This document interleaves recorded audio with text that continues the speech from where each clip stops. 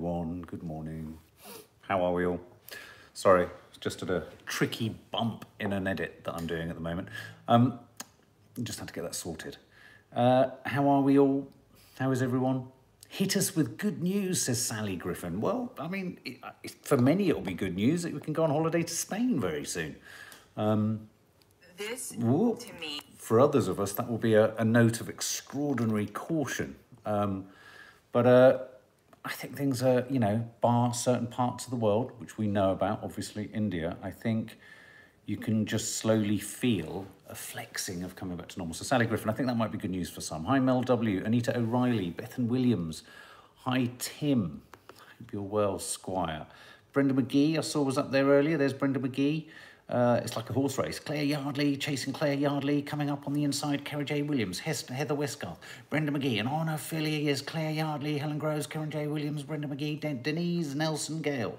Sending you a big hug, Denise. Claire Ross Reed, Jan, Mel W, Anita O'Reilly, Bethan Williams, hello Bethan, Tim Reed, hi all I've missed. You haven't missed anything, I promise you. Wow, and it's just broken. A government scientific advisor, this is good news for you, has suggested we may all be able to hug again from June. How's about that? Who thought,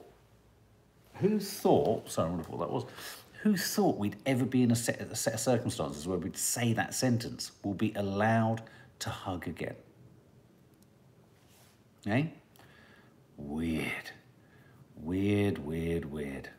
I'm going to ask you, if you could hug someone, or when you can hug someone, who's the first person you're going to hug?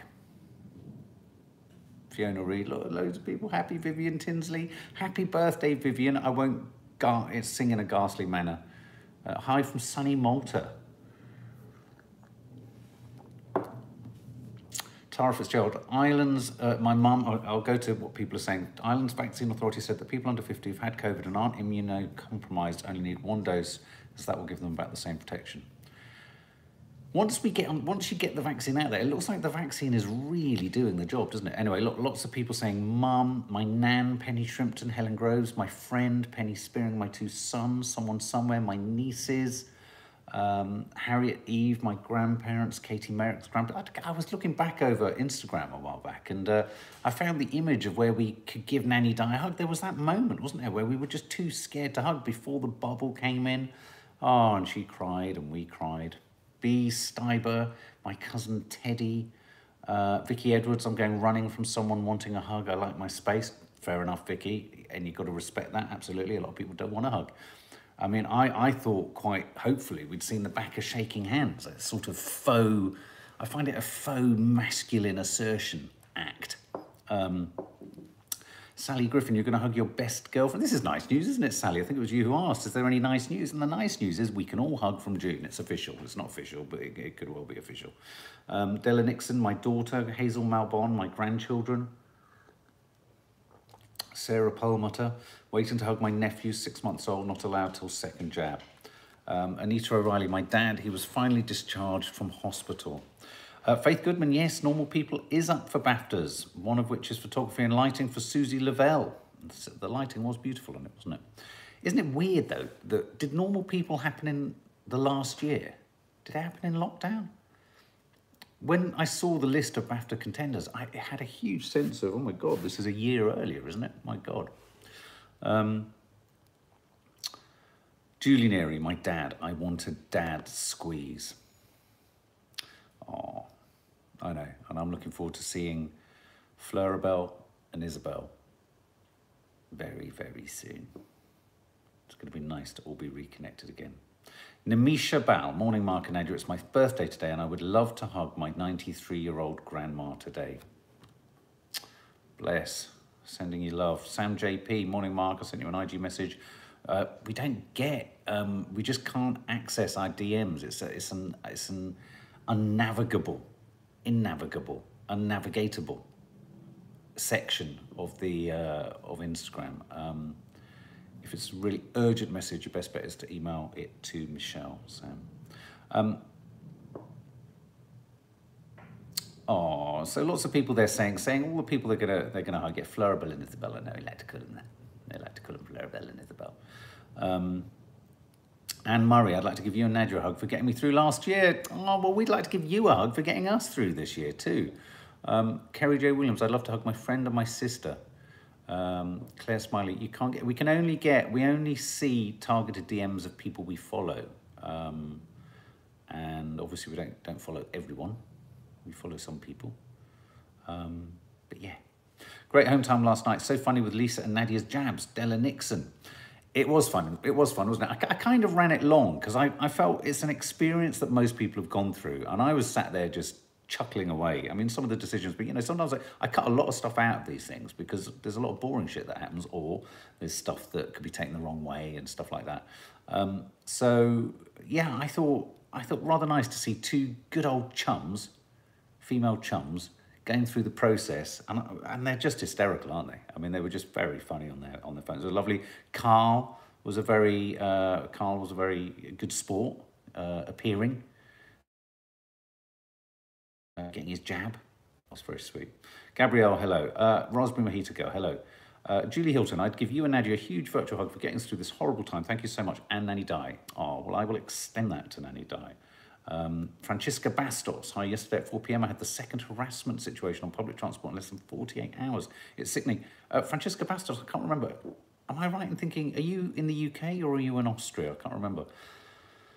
Now, look, we talked about this on one of our Confessions of a Modern Parent. You know, it's going to be a tricky time for all sorts of things as people come out of lockdown. So, yeah, it's keep your wits about you. Sue John's buffering. It's not buffering this end, my darling. I think it must be your connection, your end. It's all running very smoothly down here. Dawn Claricoats, good morning. Thought I had missed you. No, you haven't missed anything. Haven't even hit the first news story, really, other than we're all... Francisca Bastos, that's right, I remember. Vienna.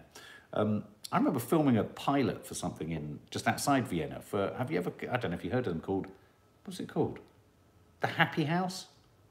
It's a couple from the UK that set up something called the Happy House.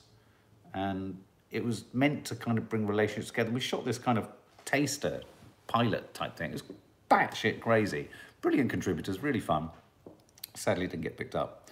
It's one of the biggest pains of the job. I'd love to have a list. I'd love to see all the shows that we pitch and lots of companies pitch that don't get made. Because believe you me, just because there are people deciding what should be made, when you look at half the shit that's on television, you realise that probably most of the best shit hasn't been made. Vienna. Anyway, we shot some GVs, obviously, in Vienna, and it was absolutely beautiful. Absolutely beautiful. It was almost like looking at an ornate cake. Karen Ula, my first Coffee Moaning Live in 2 weeks. So glad I made this morning. Oh, we're glad you too. Miss One Trisha, buffering? I'm not buffering. That's really weird. I'm feeding myself to myself, and I'm not buffering. It's not buffering. Oh, good God almighty, I don't know what that advert's for. It's an innovative bra. Sorry, let me get that off. Can't wait to get the vaccine, Sam JP. Over 42s at the moment, so hopefully not long until it's over 30s. Chin chin, drink to that. Oh, I've got a horrible feeling this is my last coffee of the day. Kerry Gracie, I have to admit I've hugged my best friend a couple of times, but we both had our first vaccine. Well, that's good. You know what? You know what I really hope as we come out of this? I hope that as we come out of it, and obviously we should, you know, it's key that we observed all of the health things. I just hope those people for whom sort of dobbing on people who weren't doing anything particularly wrong, I hope that they just kind of rein it back in a bit and sort of reflect on the fact that, you know, we're human beings with needs. You know, I'm not talking about people who set up raves and do all of that sort of stuff. I'm not talking about that. There's a really clear distinction between those people who've made their own educated, informed decisions, you know, whether they've had a vaccine first or they've had COVID first or whatever. I just hope that that whole judgy thing starts to go away. For whom the bell tolls. Reese Roberts, that's a little ominous. It's a little ominous. Reese, I watched Two Distant Strangers last night. Wow. Hard hitting. I'm thinking of me and Annie Di might do a review of it later in the week, or a chat about it. That and The Present, which was the Palestinian film. Two contenders for the best short film Oscar. Is it Two Distant Strangers? Winning. Who will you hug, Mark? It's a good question. I really want to hug my friend Miranda. I really want to hug my friend Rachel. I really want to hug Lisa. I really want to hug Miranda's baby. I really want to hug Miranda's partner, Theo. Yeah, I mean, I get to hug Nadia all the time. So I really want to hug Izzy, really want to hug Fleur, obviously. I mean, they go without saying, but yeah. But until then, I'm just going to hug myself. Yeah. Della Nixon, no, I'm starting a intermediary course that kicks in, I think, over the summer. And then that is a sort of run-in to the MSc, addiction and counselling. Because of COVID, it's kind of played havoc with a number of face-to-face courses. But anyway, yeah, no, I do start, it's an intermediary class 2 counselling. I don't know what it is, not an MBQ or something, but it's accredited. It's an accredited thing. I think essentially in about 6 months' time, if I wanted to set up, though I wouldn't, I could set up as a counsellor. That's frightening, isn't it? I mean, I genuinely think that I want to go deep into it before I start doing that, and get qualified to the hilt, if you know what I mean. You've got lots to hug. I know. Thanks, Claire Smiley. Have you watched I May Destroy You? We have watched. I liked the first episode. We put it on pause. We have to go back to it. We were watching it with probably people who were too young in the family for certain elements of it. I'm a huge fan of Papa Isiedo, who I think has been nominated for a BAFTA in it. And in fact, we shot the first part of a documentary short that we could probably resurrect, actually, because of theatres coming back up. We were shooting something which was called The Half, and it was about various actors and what they do in the half hour before they go on stage, and it was going to be a real-time cross-cutting between them. And we managed to rather fortunately shoot with Papa Esiedo, I can't pronounce it correctly, from I May Destroy You, and he was playing Hamlet at the RSC. Yeah. It's kind of like one of those films for people who love the craft of acting. But I'm thinking of us resurrecting that and filming. We wanted 3 or 4 different actors, you know, behind the scenes before we took it to edit. Anyway, let's have a look at the news, shall we? So the good news, lots of good news today. Lots and lots of good news. That's good, isn't it? 1 dose of the vaccine halves transmission, shows a new study. A single dose of a coronavirus vaccine can reduce household transmission by half. Come on, guys, hit the thumbs up if you just love that. Let's just think about that. I mean, you know, we have to be mindful that, as we've said many, many times, we've talked a lot about India, and we've talked a lot about the fact that, you know, it feels, unfortunately, that most places have to go through an absolute horrific peak. But once through those peaks, and let's hope the international effort will help India's peak really sort of, you know, not be as big a peak as it looks like. It looks like that all the data is pointing towards, as Health Secretary Matt Hancock says, terrific news. If everybody gets their vaccines, it reduces transmission, and this is great because community transmission is the biggest thing. It's the biggest thing we need to worry about. And then once you've got it, it reduces your ability for severe disease by 60 to 65% straight away. So it looks like, you know, those scientists have done a remarkably good job.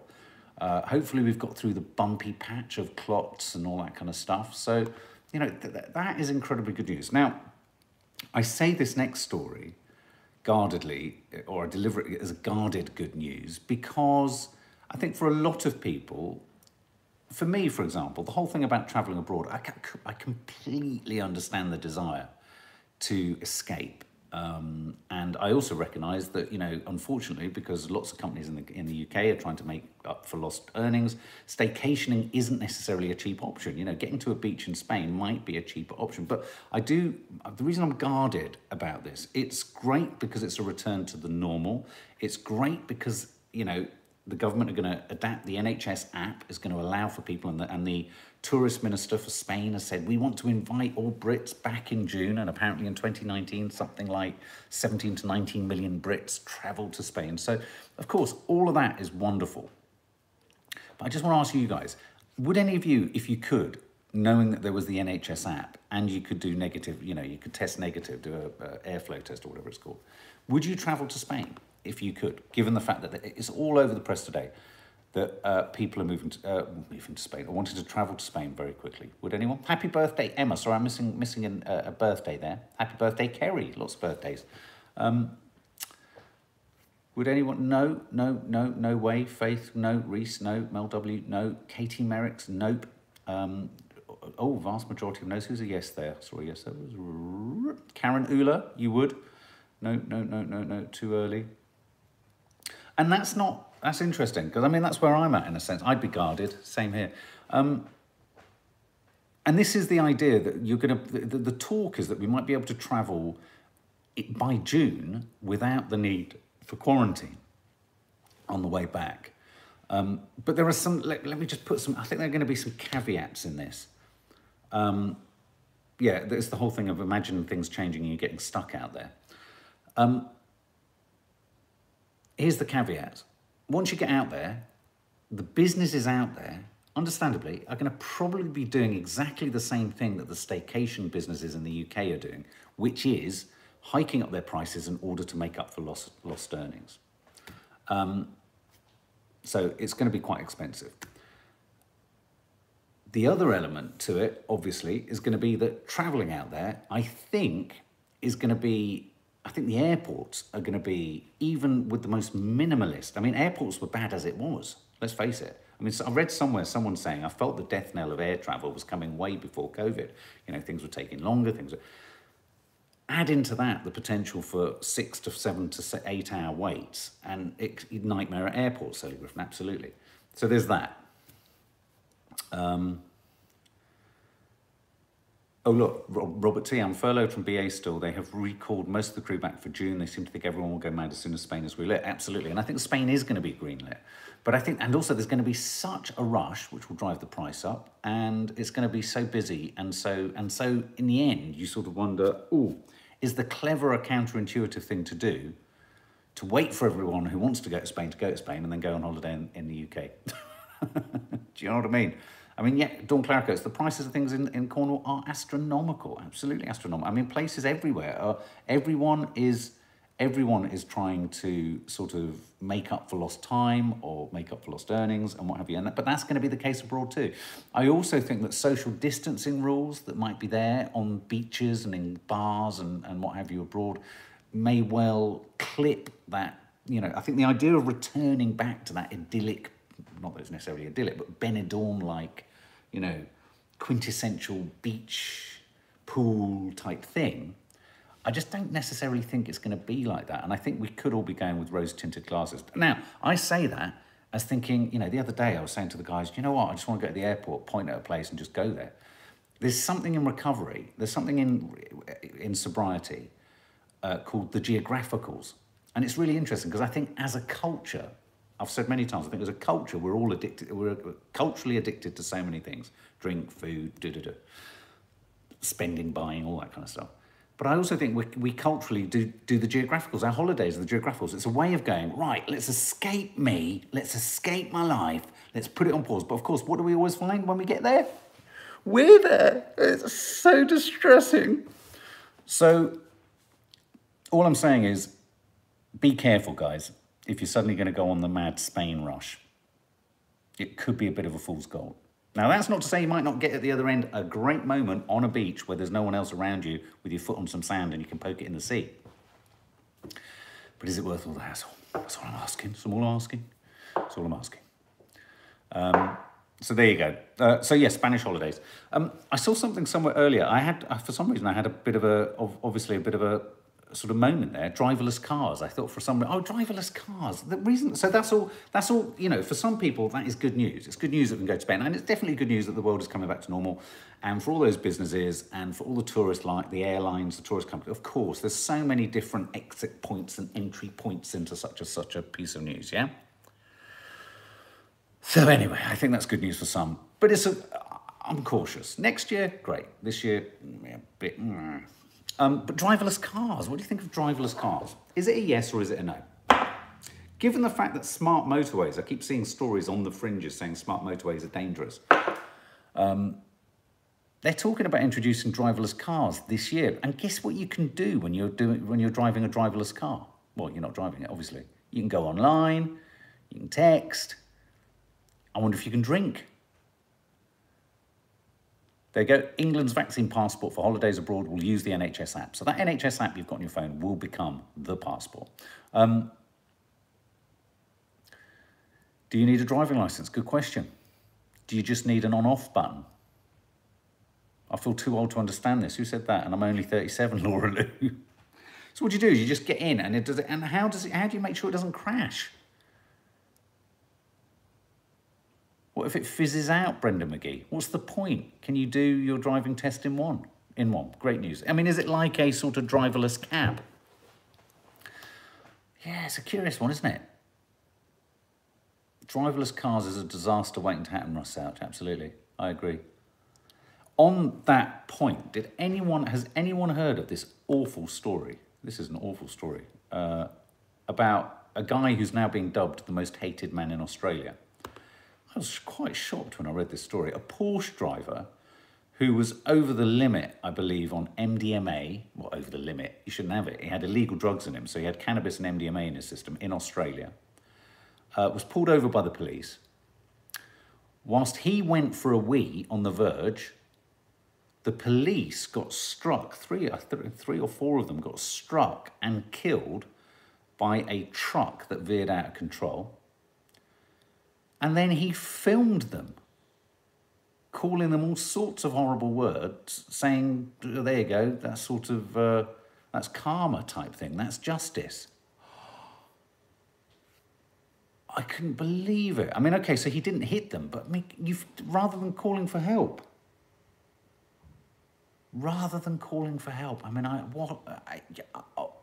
was flabbergasted. I was absolutely flabbergasted.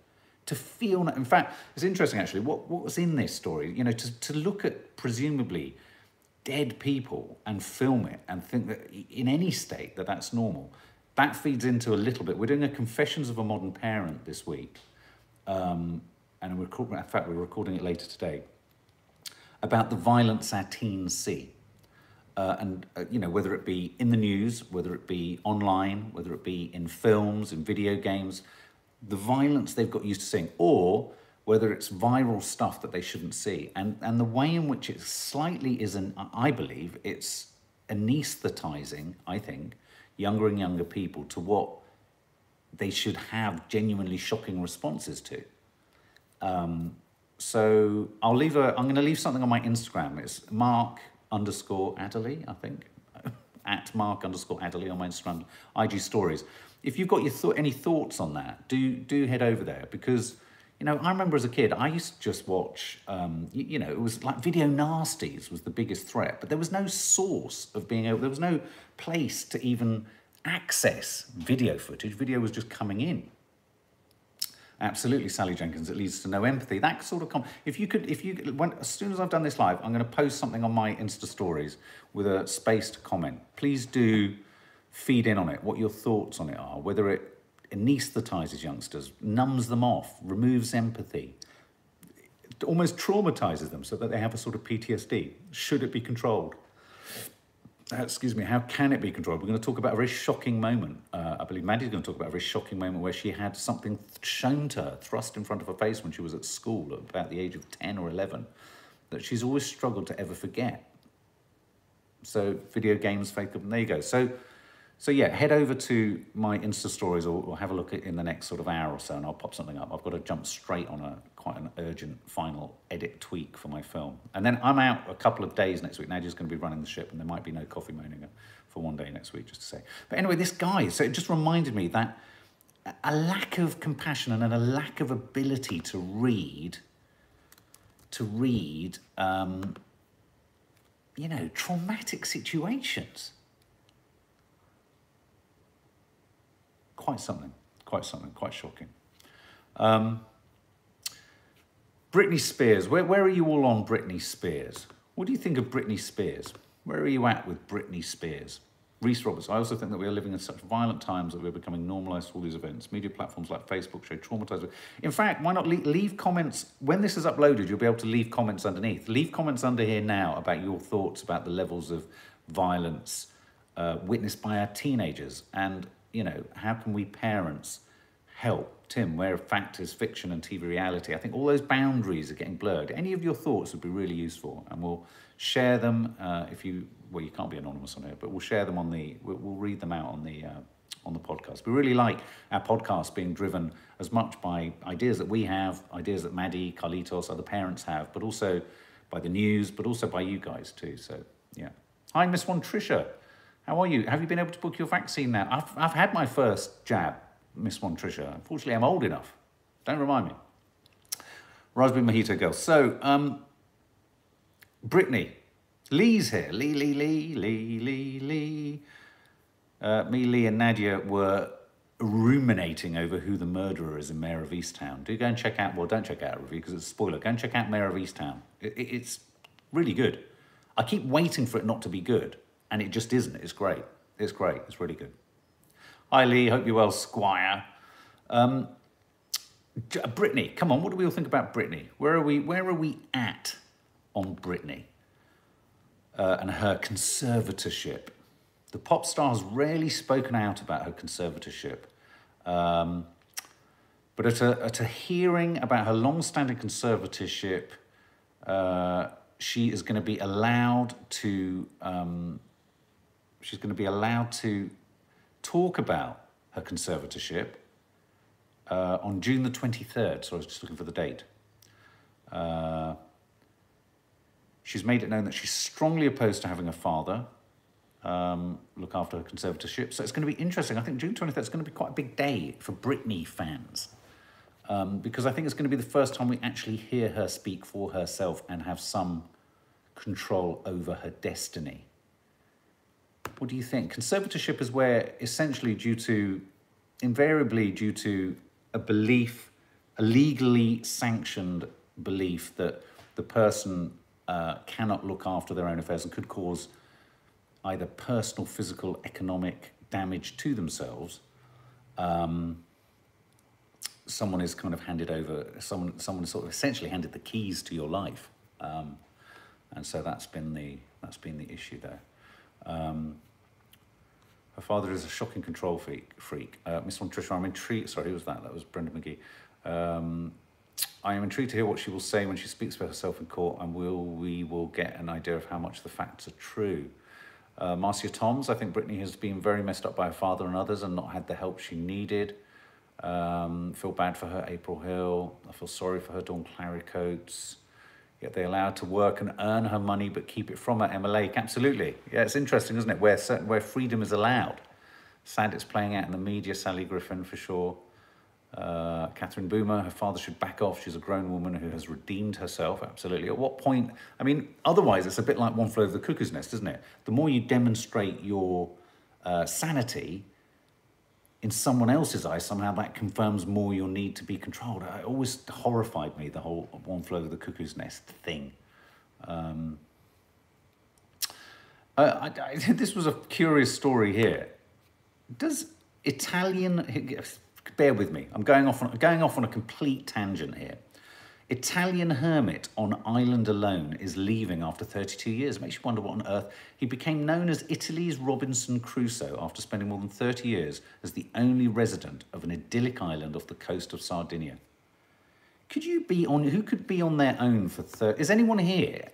Could anyone here be a hermit? Could anyone here?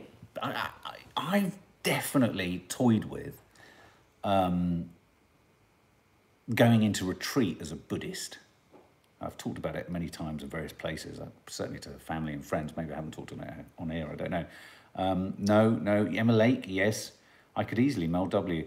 I am a hermit, Claire Smiley. I don't think there's anything wrong with hermitage, if you want to. I mean, I think people always want to look at it as some kind of dysfunctionality, and I just think, for some people, it's not even about social anxiety. It's just a desire not to. Sometimes, but not for not long. Yeah. Faith Goodman, exactly. I totally agree. What makes him want to leave now? Well, let's have a read. Let's read on, shall we? He's bidding farewell to his tiny hut on the Isle of Budelli. After local authorities repeatedly threatened him with eviction. He's 81. He's been living on the island since 1989, and he announced his departure on his Facebook page. So he's plugged into social media. Yeah, I mean, I think sometimes my desire to want to walk around the world, which I've also talked about a lot, which would take me about 4 to 5 years, is also a desire to be on my own. And yet, at the same time, I like meeting people. I love meeting people. I love meeting you. it's nice. I'm fascinated by people. I don't want people to know, I don't know, I'm fascinated by people and other people, and I want to connect with them. But then a bit like a sort of crustacean, I just want to sort of hide back in my shell. Bless him though, bless him. Brenda McGee, you've heard about him. Oh, he's being pushed up. Why after 32 years? I guess they want to probably develop it and put a hotel on it, don't you? I thought that was kind of a sweet story. This isn't a sweet story. A chap called Mohammed Aisha has been prevented from leaving a vessel without power and was covered in insects and rodents like a coffin. A Syrian sailor was stuck on a ship alone for years, but he's just been granted freedom. Oh my God, how are you all with contained spaces? God, how horrific is that? Like a living coffin. Oh. Mr. Aisha was the sole occupant on board a vessel that had no power and was infested with insects and rodents. Oh. My God, he's been stuck on a boat for years. Sorry, that's 2 different types of hermitage there. Oof. Ha! Someone said Hayley Edwards. Yeah, Stuart, part-time hermit. Is that Stuart G? Someone's saying they want to be a part-time hermit. I like that. It's kind of like an oxymoron, but it kind of works. Yeah, that's horrendous, isn't it? Being stuck on a ship for 2 years. That should be turned into a film. He should, I don't know, write a tweet vlog, copyright it, and then sell it. Yeah, Stuart G, a part-time hermit. It's kind of weird, isn't it? A hermit crab. I talked about going under my crustaceous shell, and we're talking about hermit crabs. Crabs are a little bit hermity. Ellie Groves, hi Mark, I'd love you to make a guest appearance and talk at one of my online lectures at Bristol University. I'm doing a creative and professional writing. Oh, I don't know what I could contribute to it. Reese Roberts, when I went to Vietnam, I opted to climb through the Ho Chi Minh tunnels, which was used in the war, which get tighter and tighter. So I'm okay with small spaces. That sounds so cool. That must have been fascinating. We really want to go to Vietnam. Vietnam got a huge handle on coronavirus, didn't it? It just shut down its borders, but no one really talks about Vietnam. But they got a really degree. Thanks, Ellie Groves. They did very well. Mark, how will you feel about having personal counselling before you pregnant? I have. Oh, absolutely. I'm very, very used to personal counselling. I've had so many personal counsellors over the years. It's ludicrous, but I'm looking forward to it. I'm looking forward to, in the personal counselling side of things, being able to know how to step beyond my own experiences. Do you know what I mean? And find strategies for I mean, obviously, I'm targeting the world of rehab, of addiction and alcoholism. So, you know, when I was talking to the course director, he was saying, you know, lots of people come to the course and become counsellors who've either got long-term sobriety or have relatives that struggle. So, but yeah, no, I really look forward to that. It's really me. I find counselling, I don't think counselling is ever a waste. It's you know, I mean, obviously there are some bad counsellors out there. That's the difficulty, is making sure you find the right person. And I think if you have counsellors, this is a really important point. I think I suggested to someone who was on here who was struggling with a counsellor, it's part of a counsellor's training and job to be receptive to criticism or concern from your patient, if you like. You know, if you have concerns, you're absolutely right. Don't ever feel cap in hand, sort of like you can't, like they have the be-all and end-all on you. If that's the case, then it's probably not the right counselling for you. Oh, thank you, Brenda. It's very kind of you. Well, look, guys, let me have one last trawl through the news, see if there's any other weird things. We've had hermits on islands in Italy. We've had coffin ships. We've had Britney. We've got COVID passports heading out to. We've had driverless cars. We've had the most hated man in Australia, which was just horrific, wasn't it? I think that's enough to be getting on with, isn't it, for today? And former Manchester United footballer Ryan Giggs pleads not guilty in first court appearance after being charged with assault. There you go. That's literally just broken now, in case you are following that story. But guys, how did Nadia get on with the dentist? Maudie May, I will leave that to Nadia to share with you. All I will say is it didn't go quite according to plan. Now, I am appearing on a podcast tonight. It's not live, obviously, but I'm recording it between, I'm recording it between 7 and 8. We have got the On your mark, get set, cook. I finish my scheduled edit today at 6. I think it's going to be a bit tight to squeeze it into 6 and 7, so it might be happening at 8. Community tab. Chi-Chi's dreaming. Chi-Chi's dreaming of fields, chasing squirrels up trees. Can you hear her? Oh, I love it when she does that. Anyway, guys, lots of love. Have a lovely day. Check out the vlog if you've got time. And it's fun. It's lovely. It's Lisa and Nadia being funny and silly.